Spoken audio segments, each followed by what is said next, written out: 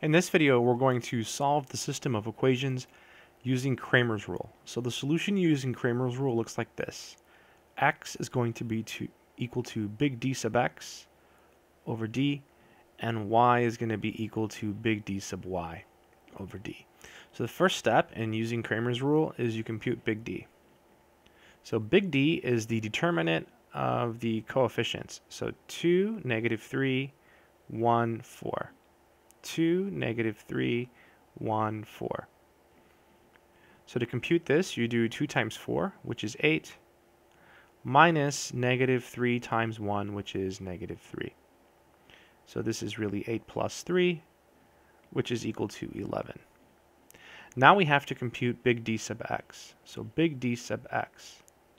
Oh, if this had been 0, then there's a problem here, right? So it turns out that when big D is 0, that you have either no solution or infinitely many solutions. But in this case, big D is not 0, so we do have a unique solution.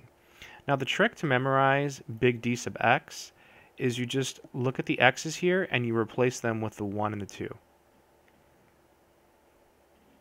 And then you keep the y's. So negative 3, 4. So this is 1 times 4, which is 4, minus negative 3 times 2, which is negative 6. 4 plus 6 is 10. Finally, we'll compute big D sub y. So in this case, you keep the x's, so 2 and 1, and you replace the y's. So you replace these guys with 1 and 2. So in this case, we get 2 times 2, which is 4, minus 1 times 1, which is 1. So 4 minus 1 is 3.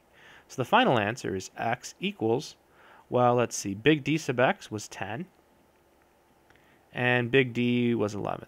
So 10 over 11, that's the x coordinate, and y is equal to big D sub y, which was 3, divided by big D, which is 11. So that's the y coordinate. If you wanted to write the answer in ordered pair form, it would be 10 over 11, comma 3 over 11. And that's it.